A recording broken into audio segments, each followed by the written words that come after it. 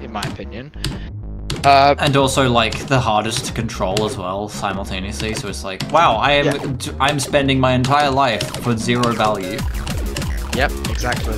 And then there's what else is there? Oh yeah, Orisa.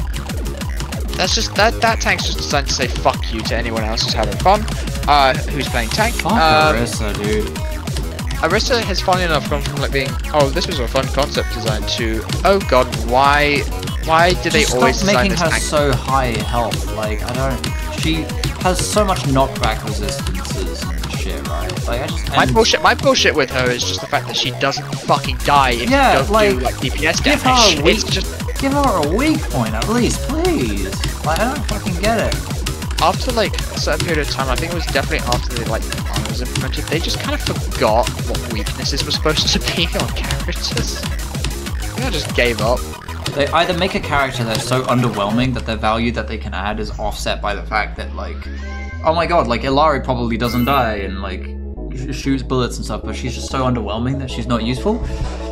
It's like a balancing issue of, like, the characters that they do add, they either add in a state that's so weak that the inherent flaw of the character is not obvious because they're not a problem straight away, or they add a character and the flaw is obvious and then they try to band-aid fix it. Yep. And it's like, no. Or they giga buff it until eventually something actually generally fixes it, and then it's broken, and then everyone hates fighting it because it's normally poorly designed if that's the case. Because if it didn't work in the first place, well, what's that going to say about the rest of the character? To be fair, it's just Overwatch is just I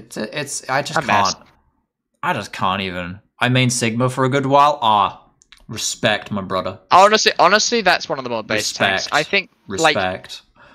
Like the only thing about like Sigma's existence that's a bit unfortunate is the pairing he had in Overwatch 1 definitely gave him a bad rep. Sigma's so, like, he's not the most fun character, but like I just love him. He feels like he fills the tank role, if that makes sense. Yeah, he does everything a tank needs to do, but I also feel like he doesn't do it so badly oppressively, like that I hate his existence. He's fun sometimes to just, like, rock! It definitely is. Also, like, I remember first seeing Sigma and being like, oh, it's an old man, I don't care. Ugh, Sigma, ugh, stinky. Not an attractive parent. I then watched his cinematic and I was like, oh, this dude's a psycho. Oh, this dude's like, what is the melody? And so I ended up actually really falling in love with his character. And, like, his interactions with the other ones, like Sombra and Sigma. Yeah. Yeah.